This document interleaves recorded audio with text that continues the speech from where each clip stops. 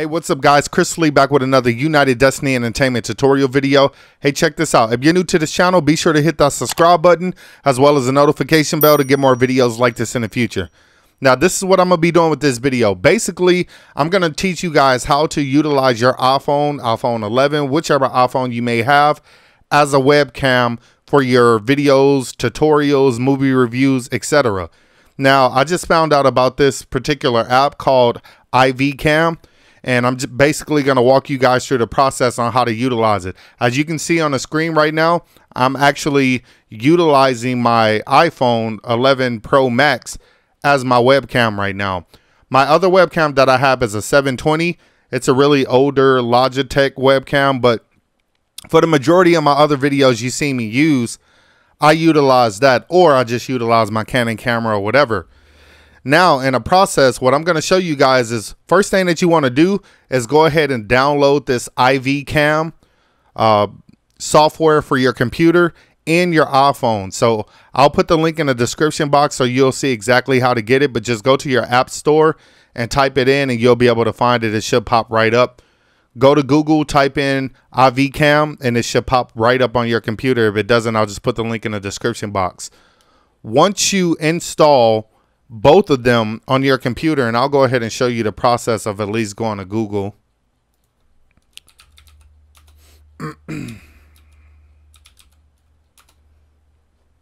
Okay, so it'll pop up here, IVCAM. You click it, mobile, iPhone. You go right here and you download it for Windows. Once you download, you hit the Windows, you install it. Everything should work out from there. Then you want to install the app on your iPhone computer, and then once you do that, they'll sync each other up. So once you start the app either on your phone or the computer, it'll try to sync itself with your app on the computer or the phone. Once it does that in a process, you open it up, start it up. This is what's going to pop up on your computer. So once you click and start it up, it's going to tell you to, after you install, to go ahead and restart your computer for the settings to take effect. And once you do that, you just open it up and then it's going to look for the app on your phone. You're going to need to take the USB cable, whichever iPhone cable that you have, and plug it into your iPhone and either plug it into your PC computer or your laptop. Either one, but you have to have the phone plugged in. So I have it plugged into my computer right now, and I actually have it sitting on one of my studio monitors here in my son's studio room to actually talk to you guys. And, you know, this is not the preferred angle that I wanted, but it's going to work perfectly for this video. So that's where the camera is sitting right now.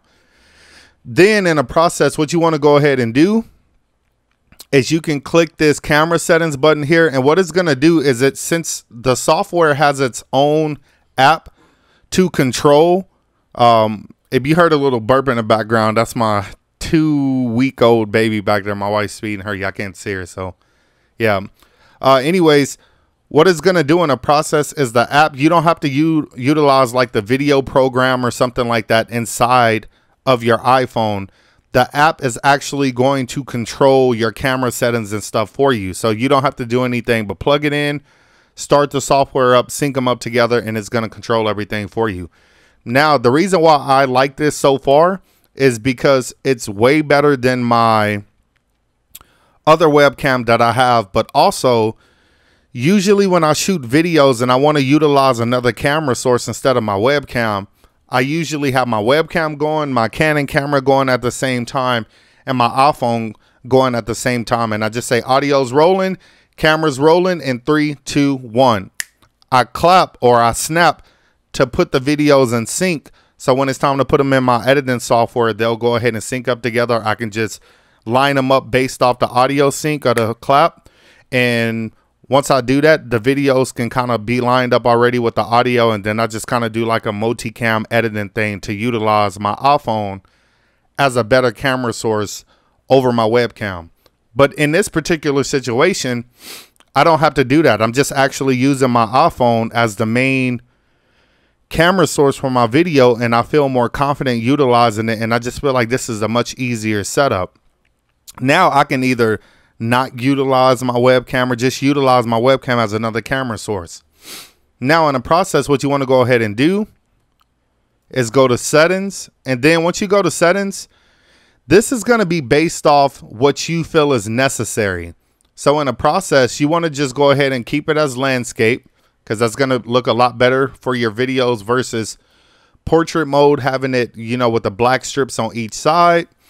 You want to make sure that your frame rate is going to be matching. So if you're going to be utilizing this inside of OBS or something like that, you want to make sure that it's matching frame rates.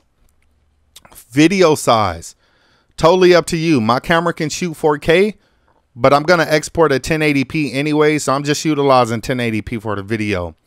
Video frames per second, like I said, you just want to make sure that you match those.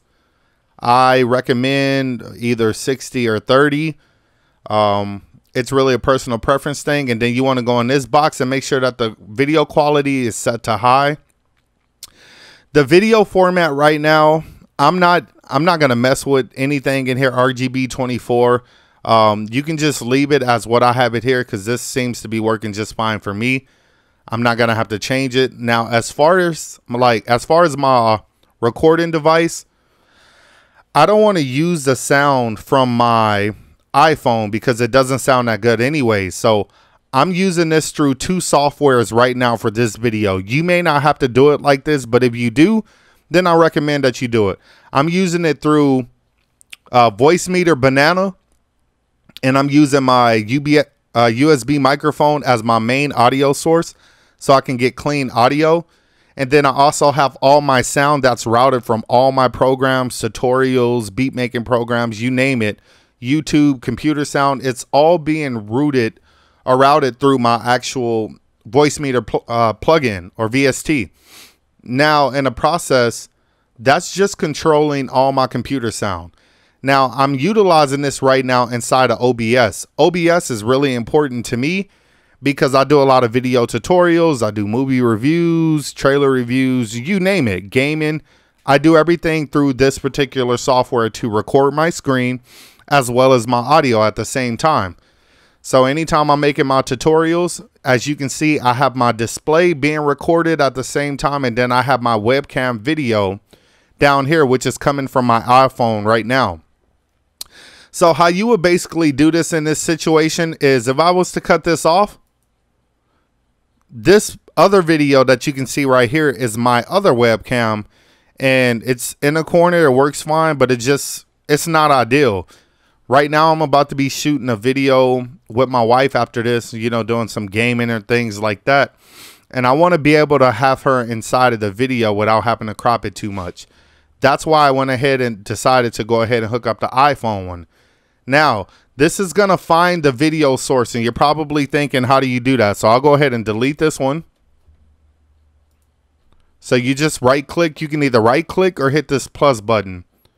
When you hit the plus button, you want to go to video capture device, or you just want to right click and go to add video capture device. Okay, so either one, I'll just right click, and then I'll go ahead and go to video capture device. I'm going to type it in as iPhone 11 Pro Max, and I'm going to hit OK. Once I do that, it's going to go ahead and find that particular software. So I'll just go to device. IVCAM is going to pick that up, and there's my video. Once it finds your video, you're good to go.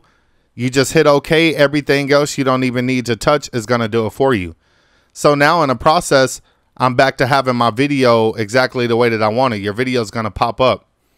Okay, now if you're new to this channel or you're new to this video and you're new to OBS in general and you just don't know how to do the screen capture, then you would do the same thing. You would right click, you would go to add, and then you would go to window display capture. Once you go to display capture, it's going to capture the display that you want to record on your screen or whatever, and you just make that the one that's on the bottom. That's going to be your main source to fill this box in. If it's not the size that you want it, you can just right click it and do like a, you know, fit to screen or whatever the case may be. But the one that's going to come from your webcam, you want that to be on top, which I have here. So you just drag these layers. If I drag this one to the bottom, you're not going to be able to see it. You see my other webcam, but if I drag this one to the top, you're going to be able to see it easy like that. Now to resize it, you can grab these little circles in the corner here and you just drag it out. Boom. I have a full video on IVCAM that's recording right now from my iPhone. If you want to make it smaller, you just go ahead and take this down like this.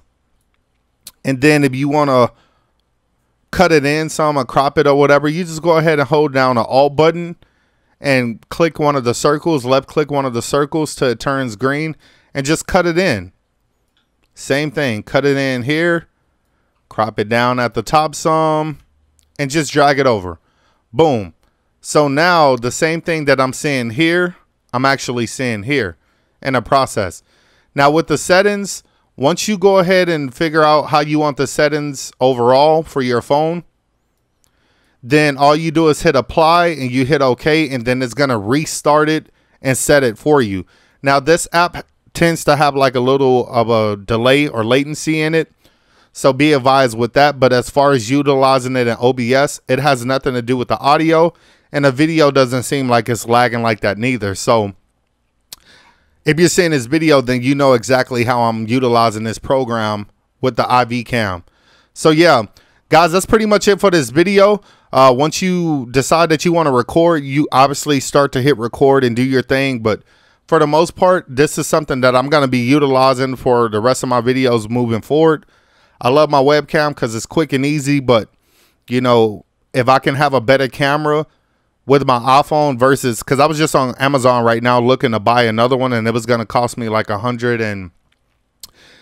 30 or 40 bucks for like a 4K one, and then one that's 1080p 60 frames per second was going to cost around like I think like 80 or 100 bucks or something like that. I just didn't feel like that money was necessary, so I started doing some research, and this just happened to be a way that I can utilize this program to use my iPhone as a webcam since it is 4K. So this is something that I'm going to be utilizing in the future. If this video helped you, please give me a thumbs up. Leave me some comments. Let me know what you think. Also hit that subscribe button as well as the notification bell to get more videos like this in the future. And I hope to help you guys out more. Peace. Thank you for watching.